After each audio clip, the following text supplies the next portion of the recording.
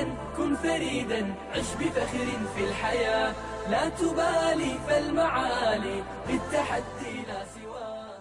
You will manipulate them and basically do with them what you want to do. You want to give people freedom and liberty and justice, teach them language.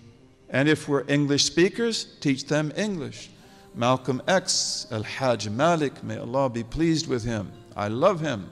He's the one who brought me to Islam. How could I not love him? Malcolm read the dictionary from A to Z because in prison he knew, I've got to get an education. I've got to be able to use this language the way other people use it. And he began with what? Aardvark. The first word in the dictionary, A-A-R-D-V-A-R-K, aardvark, which is a little type of anteater. He said, I'll never forget about aardvark. It's the first word I learned. Language. Language is essential to thought. Okay, so Arabic is an amazing language, and it is old. And every time that we look at ancient languages, and we could give some names, but you always find that the older the language is, the richer it is, the more poetic it is, the more beautiful it is. Okay, so then what was the nature of the people that spoke that language? They had intellect, they had virtue, they had good qualities. So maybe we should maybe we should rethink about the old Stone Age again.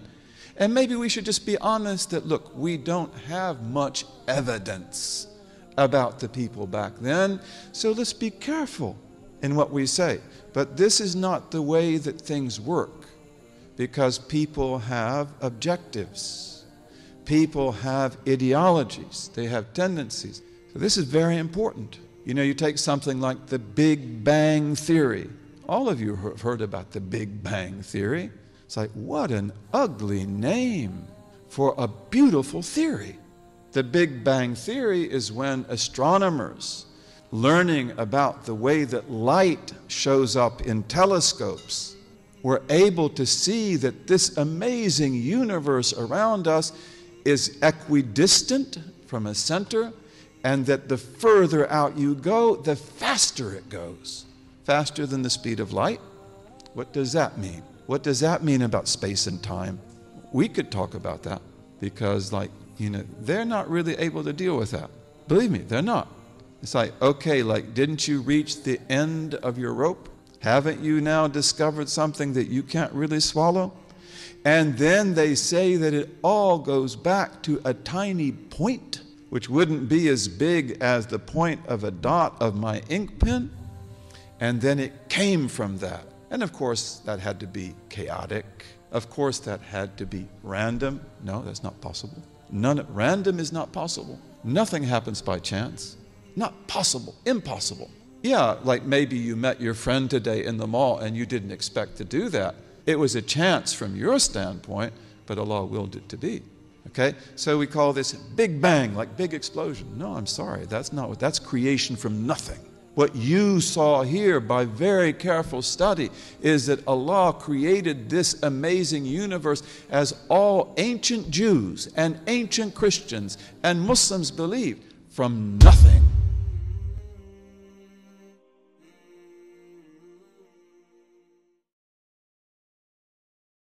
Bismillahir Rahmanir Rahim. أولم ير الذين كفروا أن السماوات والأرض كانتا رتقا ففتقناهما